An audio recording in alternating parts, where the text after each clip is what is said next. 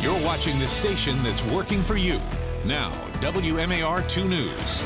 I'm Christian Schaefer with your WMAR 2 News update. There was another fire early this morning in southwest Baltimore. No one was hurt. The fire was at a vacant home on Gilmore Street, so that makes 19 fires in that same neighborhood in less than 2 weeks, including one yesterday morning, less than a half a mile away from this one on McHenry Street. And that McHenry Street fire happened in the same building where another fire happened last week. Police have arrested 2 men. They have charged each of them in connection with one of the fires.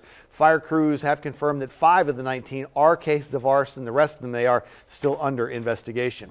Baltimore County Police are expected to release new details today on the discovery of a body at a recycling facility earlier this week. The body found Tuesday at the county recycling plant off Beaver Dam Road in Cockeysville on a conveyor belt. Police on Wednesday said that person may have been murdered. WMAR 2 News' Brian Kubler is reporting that the body had been wrapped in a tarp. The state medical examiner, though, still has not made an official ruling on whether this is a homicide case. No identification on the body just yet, but that large recycling plant serves all of Baltimore County as well as Harford and Cecil counties.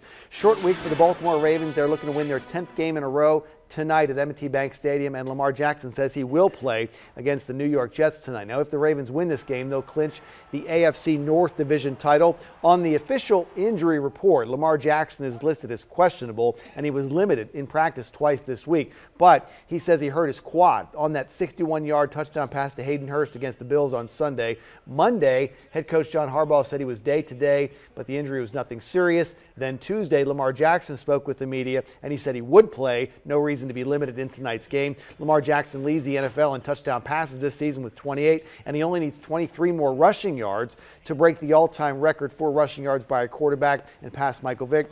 Fans all over the country have been watching Lamar Jackson make defenders look silly all season long. Jets defensive players have been seeing those videos too. Just a hell of a player. He's a competitor, a guy that, obviously came into the league that a lot of people didn't believe in, and now they believe in him. Is he going to win MVP? For sure. Yeah, and that's going to be a tough challenge for the Jets to try to slow him down tonight. Some other key injuries, though, for the Ravens. Mark Andrews, the tight end, is listed as questionable. He hurt his knee on Sunday, and it is doubtful that the left tackle, Ronnie Stanley, is going to play. He's got a concussion, was out of practice all week this week. Kickoff scheduled for 8:20 tonight at M&T Bank Stadium.